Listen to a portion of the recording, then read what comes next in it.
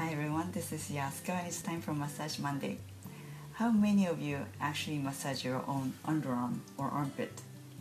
I think it's one of the most neglected areas that rarely get touched. But it's good to keep this area loose, especially if you're an athlete, because tight underarm muscles can cause the limited range of motion of your shoulder and even shoulder pain. So here are 3 ways of massaging your own underarm.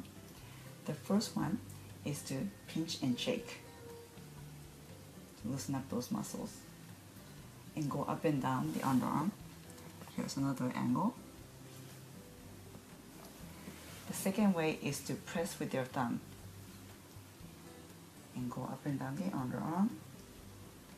And when you do this, instead of just pressing with your thumb, bring the muscles with the other 4 fingers so it's easier to dig in. And when this hand gets tired, the third way is to pinch and move your arm sideways, up and down, and rotate. And find another spot and move your arm.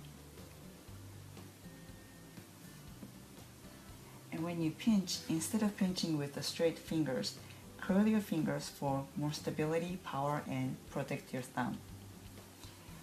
If you found no tightness in this area, congratulations. But if you found it tight, next time ask your massage therapist if they can work on this area. Thanks for watching. I'll see you back next week. Make it a great week.